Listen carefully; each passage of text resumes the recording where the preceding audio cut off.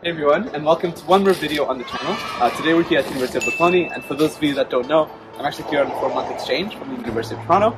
And today we're going to be doing a walk around of the university. You'll see some of the main buildings, get some quick tips, and it will help you navigate the University of Bocconi. Here we are in the new SDA Bocconi building. Now we're walking through the SDA campus, which was actually just built in 2019. And this campus is mainly geared towards master students at Bocconi, and you can find different offices if you have office hours. You can find different guest lectures and rooms where there's a lot of event spaces. In addition, you can also come here for the sports center, which is actually in that building right over there, that we'll look at in just a second. As you can see in the sports center, there's a swimming pool right behind me that can be used and is accessible for Bocconi students. And above us, there's a nice gym that Bocconi students can use as well. And finally, if you feel like just getting a drink or getting some studying done, you can come to this cafe right here and grab yourself a spot. Inside the sports center, we can also find a model for the campus and have a better idea of where we are and to navigate ourselves around Bocconi. So if we come closer, we can actually see where the different buildings are situated and where we'll go next on this quick tour. So we'll find right now we're in the main SDA campus, and we're actually in that building right there, which is where the sports facilities are situated. Once we exit this area, we go further north, we'll find Surfati 25, which is a Lion building. That's where we have a lot of classes, which you'll see in just a few minutes. And then the library is right over there in this building, which is where many students go to study. And then a bit further north, we have the Velodrome, which is the circular building that's iconic here at Bocconi. And then just west of it, we find the principal building, which is mainly tailored for undergrad Bocconi students that will also pass by in a few minutes. Now this is the area where I spend most of my time. It's actually midpoint to a lot of the Bocconi buildings. Over there, to my right, is the main SDA Bocconi building we just looked at. Over here we have the library. Up north we have the Velodrome, the circular building. And here we have the Surfati 25, which is the Lion building.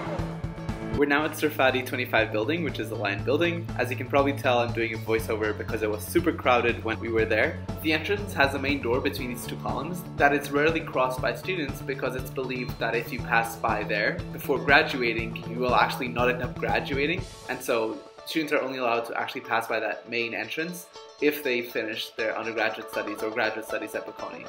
In this building, we're going to look at two different things. To my left, we have lecture rooms and study spots. And over here, to my right, we're going to find the cafeteria that we're going to right after. As we're approaching the lecture rooms, just something quick to point out, which I think is pretty funny too. If you look here at the water fountains, you'll see that they have two options. You can choose either cold water or sparkling, which is a pretty unique feature here at Bocconi. This is a typical lecture room in Surfati 25, and it has around 10 rows of seating for students. So this is the Bocconi cafeteria that's located in the Lion building. As you can see, it's quite long and can seat a lot of students in the lower level of the building.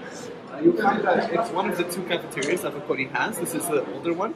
A new one just opened actually on the other side of the street.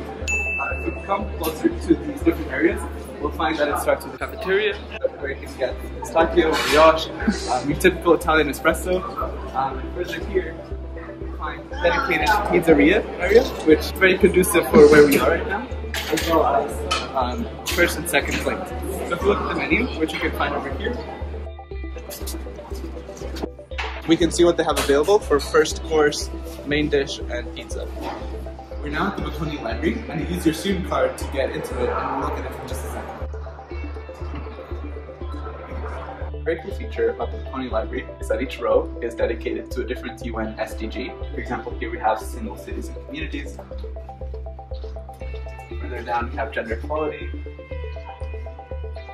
Over here we have peace, justice, and strong institutions, and it continues all the way down until the very end of the library. Once you turn left, you come to this big hallway where you can find different study areas that you can go to. One of my favorite features of the library is the daily New York Times that we can have access to as students, and we can get our quick read of the news for the day. We're now standing in front of the Velodrome of Bocconi, which is this big circular building that you saw earlier from the model. And essentially a lot of undergrad students, both full-time as well as exchange students, have classrooms in this building. Next to the Velodrome, we have one of the most popular cafes on campus, which is Milan. As you can see here, they have weekly activities such as karaoke nights, ping pong tournaments, as well as trivia games. And they also have their own in-house baristas for aperitivos and other fun activities on campus. Additionally, on the outside you can find ping pong tables and nice areas to meet with friends and work on projects. In front of it, we have the main building of Bocconi, which is right here ahead. And then if you look to the right, there's a season's greeting, which is holiday themed. Behind me is the front view of the main building of the Bocconi campus. The students can come here for office hours. As an exchange student, I also had to come here to pick up my student card as well as the welcome package. It's a popular place for big events on campus. Our last stop for today's video is Aparto, which is the building over there. It's one of the main residences for Bocconi students as well as for exchange students, and it will be the last building that we'll explore as part of this video. Joining me in today's video to talk about Aparto is actually Simona, and I'll let Simona do her introduction.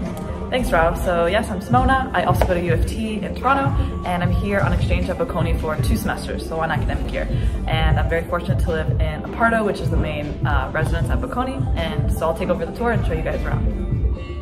Now we're in the Aparto lobby. As you can see, they decorated for the holidays, and to the left and right we have the dorm pods. So they're separated into 3 different sections where people live in clusters. And so downstairs we also have a lot of facilities, including study areas, a game room, and even a gym. And welcome to the games room.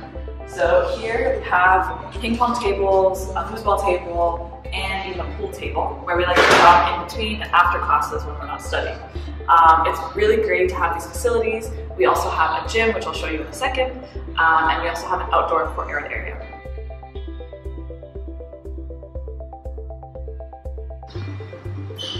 Now we're entering the gym. So the gym is actually free to use as long as you book a time slot on the Aparto website, and it has a lot of equipment that you can use. There's a yoga room, yoga mats, and as you can see, it's a great place to get a workout. Now finally I'm going to show you the lounge. So this is a place that has a lot of spots where you can study, do group work, or just come and chill out. And the great thing about living in a dorm is that you get to meet other exchange students from all around the world, which is awesome. And then down here, we also have a cinema room with a piano in front, which is an amazing facility. There's also the laundry room over there. So I live on the 10th floor of Aparto, which is the highest floor, and you can have either a single room or a double room. So I'm in a single room. And then what happens is you share a kitchen with between 5 to 10 people. So here we share a kitchen with 5 other people living in the same cluster. And we also have an amazing balcony and an amazing view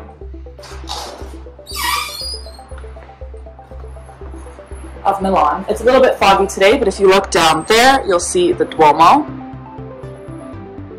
right over there.